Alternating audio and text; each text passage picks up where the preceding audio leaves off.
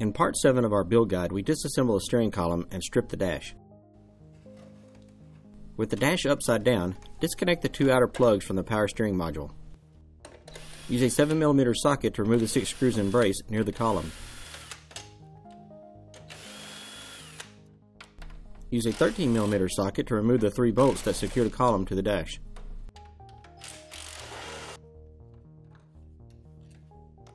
Use a 7mm socket to remove the lower covers from the column.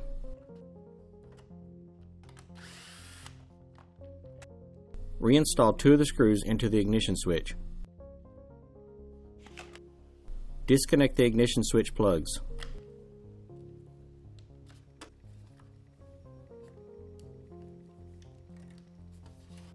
Disconnect and remove the turn signal switch.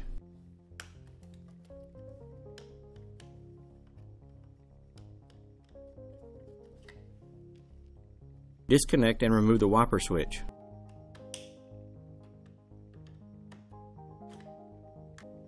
Disconnect the airbag and steering wheel controls.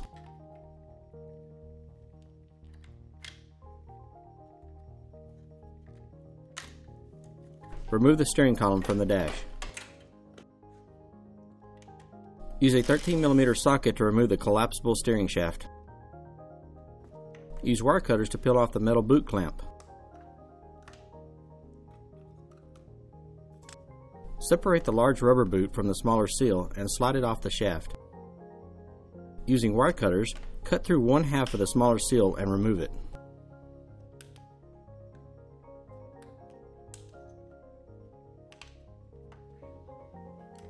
Use a 10mm wrench to separate the power steering unit from the column tube.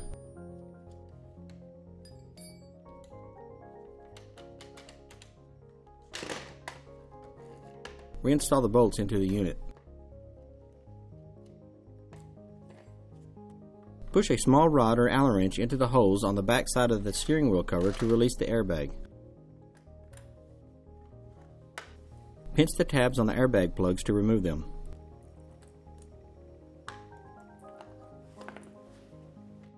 Use a 21mm socket to remove the steering wheel nut. Hammer the back of the steering wheel to release it from the steering shaft. Make sure you are hitting against the wheel frame. You can also rent a steering wheel puller from your local parts supplier. Use a screwdriver or a pry bar to pry the metal strap over the rectangle boss.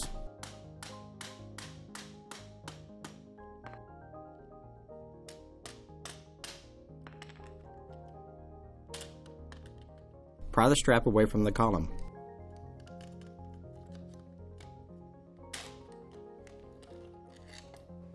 Turn the key to the run position to unlock the ignition switch.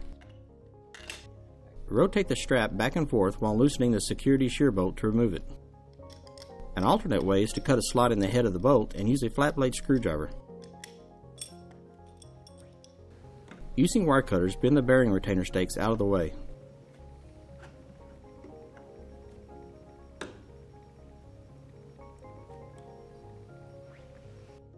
Use snap ring pliers to remove the snap ring and then push the steering shaft through. Use the steering shaft to knock the bearing out of the housing. Temporarily replace the bearing, snap ring, and nut.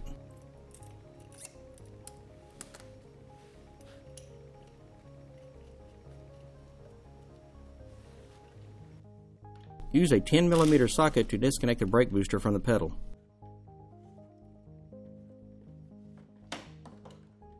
Replace the foam spacer and nut. Use a 13mm socket to remove the locking nuts that attach the brake booster. Replace the locking nuts on the brake booster. Remove the power steering wiring harness.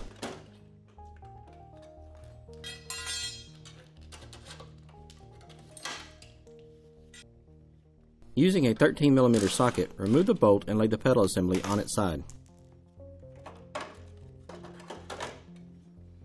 Disconnect the throttle pedal position sensor and the brake light switch.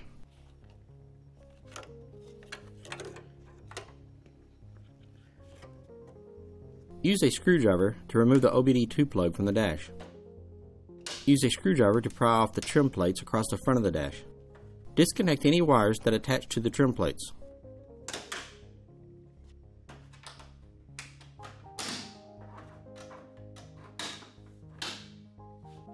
Use a screwdriver to remove the center bezel.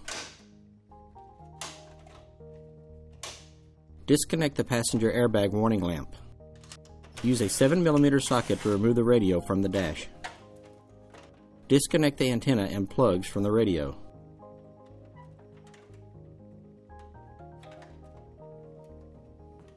Use a 7mm to remove the climate control switches.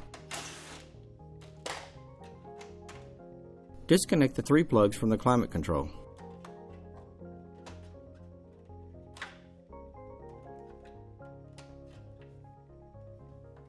Open the glove box and use wire cutters to cut the descent control string on the right. Remove the glove box.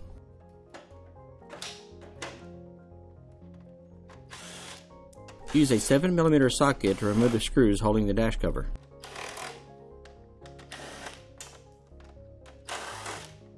Open the cover located in the glove box area. Use a 10mm socket to remove the bolts holding the passenger airbag. Separate the dash cover from the dash far enough to gain access to the hazard light plug. Use a knife or a small screwdriver to disconnect the hazard light plug.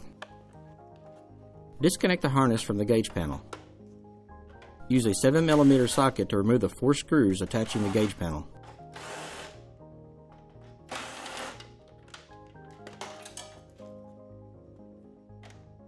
Use a 7mm socket to remove the air ducts.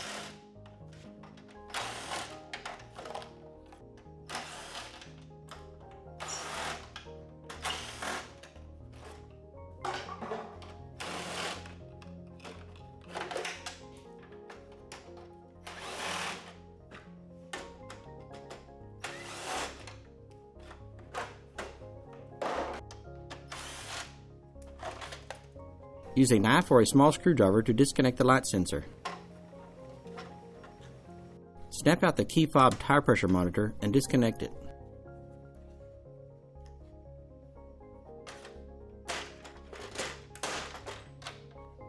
Using a 7mm socket, work your way across the dash, removing any remaining screws.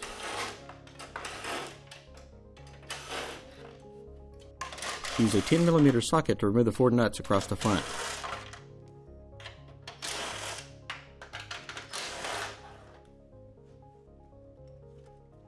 Remove the 3 Phillips screws near the bottom.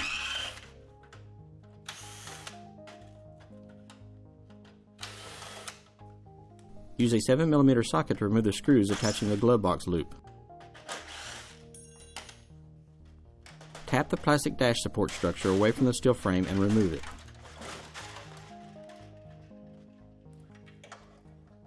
Using wire cutters, work your way across the steel frame, freeing the harness.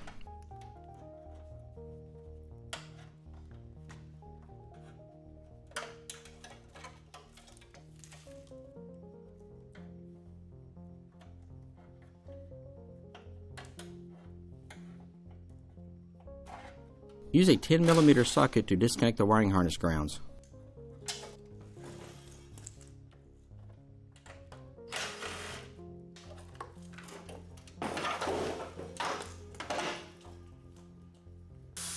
Collect and sort the fasteners.